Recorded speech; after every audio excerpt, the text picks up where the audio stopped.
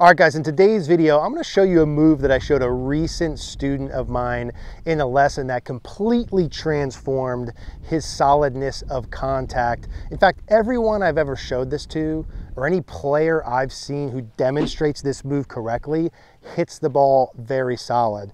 That's why we put 100% success rate on. I've never seen a player do this well and not hit the ball solid, and it's all about how your lower body works to start the downswing. And I'm going to show you sort of a simple concept, maybe a little bit different than you've seen before. The way I explained it to this student, he sort of expressed he'd never seen it this way before. I'm hoping this helps you as well. I'm going to give you a couple concepts, one main simple drill I did with him that I'm going to show you, a couple different feels and variations to help you hit it more solid. Here's the simple version. If I take my setup, I've got an 8-iron, I've got a club in line with the golf ball. Maybe we'll put a line on the screen here for visual. The thing that I showed my student, and we'll show some players on the screen here, is that every good ball striker gets their entire lower body past the ball line in the downswing. Okay, and that makes sense, and when you see the images on the screen, you know, that sort of seems like it may be obvious, but maybe you haven't thought about that as a little cue or a checkpoint before, but when you look at these players, draw that line up the golf ball line, all of them get their entire, not some of, not most of, but all of their lower body in front of the ball line into their follow through. And that really does four important things for you when you get your hips forward. Number one, moving your hips forward on the way down and through moves your low point forward. So it enables you to hit the ball first, ground second. That's one of the big things my student struggled with his hips too far back. But number one, it moves the low point forward for solid contact. Number two, from down the line, as my hips move forward of that line, that helps swing the club from inside. Number three, that helps shallow out the angle of attack or approach of the club head to the ball, so you get some nice shallow divots. And number four, it gives you power. Solid contact, swing from inside, shallow angle of attack, power. Those all sound good, right? That's what my student wanted. But like the gentleman that I was working with, he had the opposite, right? If those four are true, that means when you make a downswing and your hips stay back, like my student, his hips never got all the way forward, maybe half of them with no turn, hips too far back, he had all those issues that come with that. His low point was too far back. Instead of swinging from inside, he swung over the top. Instead of being shallow, he was steep. And instead of having power, he hit it too short.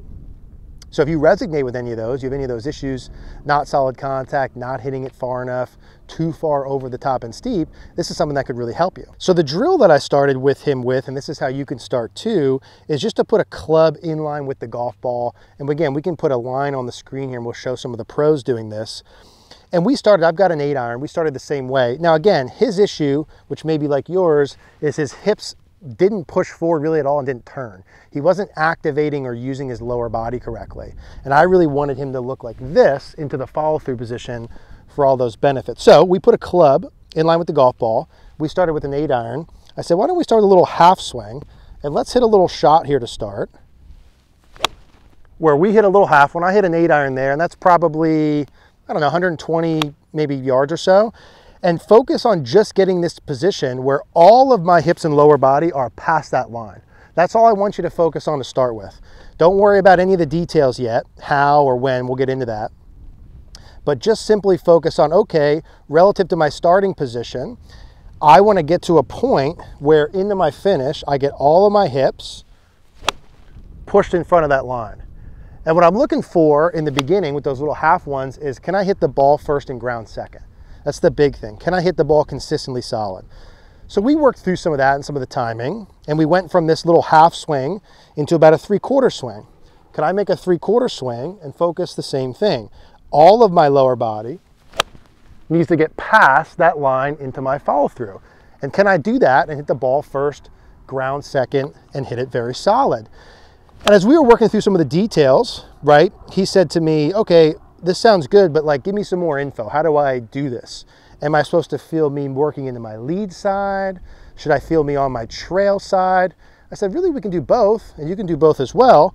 If you want to feel the lead side, basically what that would feel like for you is right away when you start down, And we'll talk about the timing here. We talked this. You look at these pros, the timing, if we go up to the top of the backswing, maybe with, you'll see Tommy Fleetwood, you'll see Xander, Colin Morikawa, from the top of the backswing to the first like foot by left arm parallel, they've already got most of their hips past that line, maybe 60, 70%. By the time they get to last parallel, they've got, maybe 80% of their hips forward to that line. And by impact, their right hip's almost even with it. Maybe 90% of their hips are past it. And then all the way through into the completion. So it's not as though this is happening like late in the downswing, is it? This is happening early in the downswing. So I showed him some of those visuals and said, okay, look, okay, you got to go pretty early. So we tried the lead side feels. I said, okay, if what you're going to feel like is you're falling into your lead foot. If there was a scale underneath your lead foot, maybe it said 50% at the top, you're going to feel like it goes 60, 70, 80, 90. Like you're going to do that pretty early to start the downswing.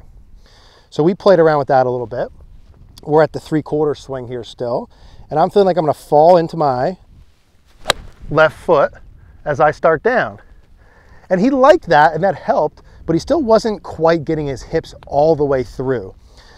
And as we were doing that, I was showing him one of the big caveats. There's two big ones when you're doing this. As I'm falling into my lead side and pushing my hips forward, where's my head going with it? Does my head go way forward as I do that, or does my head stay pretty back? My head stays pretty back, right? So I talked him through that, and as you're doing this, while your hips go forward, and we'll show some of the pros, my head doesn't go all the way forward with it, does it? My hips go forward, but my head stays back. I need all of my hips forward to that line while my head stays back over that ball line. And the point about the head staying back is the piece that helps get the club from inside and helps shallow the angle of attack. If I move my hips forward and I had my head go way with it, I might be able to hit ball first, but you can see what that does to the club. Way too steep, way too over the top like this gentleman had. So you got to keep your head back. The second thing to keep note of as you're doing this, as I'm pushing my hips forward, is the rotation. Now when I'm doing this, and am I pushing my hips forward while they stay pointed at the ball? No, none of the pros look like that, right? Let's put the pros on the screen. Where are their hips going? As they're pushing forward, their hips are pointed towards the target. So my head stays back as my hips push forward, but my hips are most certainly turned towards the target. As I get into this finish position, that should look pretty much like the pros. My hips are fully turned. So two keys when you're pushing your hips forward that all good players do: your head's got to stay back as you do it, and your hips have to turn as you do it. So we were working through this. Hey, should I feel falling to my left? And you can try that to start. But again, remember, as you're falling into your left, your head can go forward a little early, but that's it. Then that stays back as your hips push forward. Head stays back. A little bit of right side crunch as that's happening. Hips push forward, head stays back. A little bit of a side crunch. And those are all very solid, very high, kind of slight draw 8-iron. So we worked through that. I didn't love the way he was pushing his hips through. So we said, okay, why don't we try the right side, kind of keeping it down at the bottom. If you don't like feeling the falling into the left, you can feel pushing off the right. I can feel like I'm starting to push off the inside part of my right foot to push my hips through. He said, Eric, well, how soon do I do this? So I pulled those pros back up and we looked at them and we said, well, pretty much right away, right? Pretty much right away, their hips are going forward. Their hips are going forward and turning as their head stays back. So I can feel like I'm pushing off the inside part of my right foot as pushing off the inside part of my right foot to push the hips forward. My head staying back over the ball line, and obviously my hips are turning as they're pushing forward. So I can push off that inside of my right foot. And the whole time I'm doing these drills, I've got one common end goal, which is what? All of my lower body has to get forward of that line. Never seen a ball striker do that and not hit the ball very consistently solid. Never, ever in my life. So we went from left side to right side, right? And this was the main drill that we sort of ended with. I said, hey, either record yourself, draw a line of the ball, or use this. And just when you're making swings here, and when you guys are out on the course, use the golf ball as a marker and make sure your whole lower body gets forward of it. Look at me and look at those pros. The lower body's forward, the head stays back. Now, from a different, I gave him a couple different options. I said, this is pretty simple. 2 other common ways we'll do this. You could also literally put an object by your right hip, or think about, let's draw a line up on my right hip.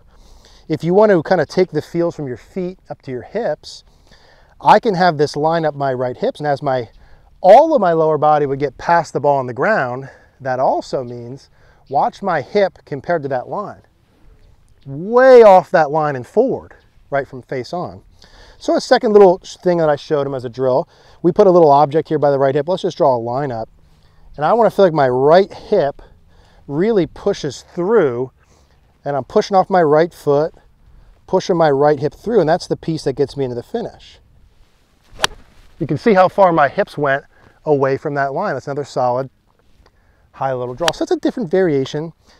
And the last variation that I showed him that we use a lot, you can just put one in front of your lead hip instead of your trail hip. Now, I would kind of put it up outside of my toes here. I don't like thinking about lead hip for this, because if you're thinking lead hip around, that doesn't get him forward enough often. So what I like for this lead side feel, different way to do the same thing, is to take your belt buckle and feel like you're pushing it into that wall. Push your belt buckle into that wall. I'm still feeling the right hip fire through, but I got this wall up the outside part of my leg. I'm gonna get all of my hips past the ball and push my belt buckle into that wall. And that's a different variation of the same thing. So the simple version, if you want to keep it simple, use the golf ball when you're practicing or playing, or put an object in front of that, get all of your lower body by that. If you like the right wall, hip wall option, get off of that. If you like the left one, get to it, okay? 4 big benefits here. Solid contact, swing from inside, shallow angle of attack, and lots of power. I've said it a couple times, but I've never, ever, ever seen someone do this and not hit it solid. So if you're struggling with solid contact, I think this is a big one. If you have any questions, as always, about any of this stuff, leave me a comment down below. Appreciate you guys watching.